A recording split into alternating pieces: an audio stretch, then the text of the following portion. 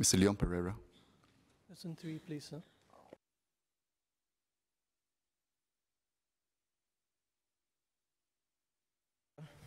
Mr. Speaker, our schools cannot be used as platforms for partisan politics. Schools do not invite or accede to requests by any member of parliament or political party to speak at school events. Mr. Pereira. Thank you, sir. Just one supplementary question to the SMS. Is it the case that all members of parliament cannot speak at schools, and that includes office holders, ministers, and so on and so forth?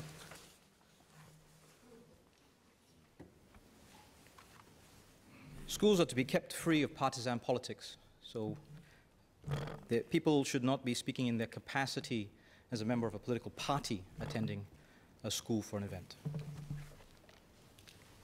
Mr. Pereira.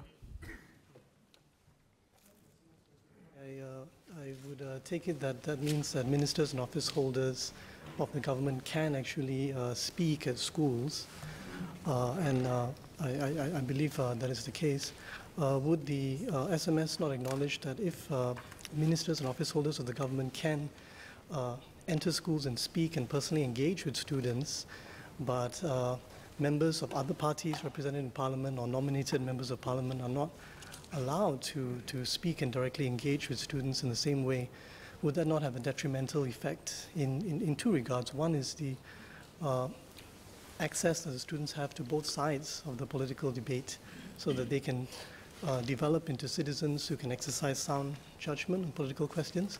And secondly, also in terms of the capacity of the students to develop their critical faculty and to see both sides of a question, would not that sort of one-sidedness be detrimental in that regards? Thank you.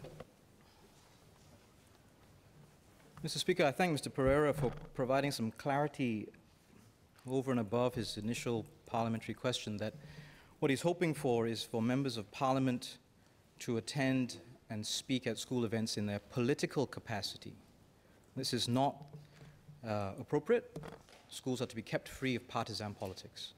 I think the framing that the member made in his supplementary question suggests that actually the intention is for him, or whoever he's speaking on behalf of, his party, to attend and represent political views.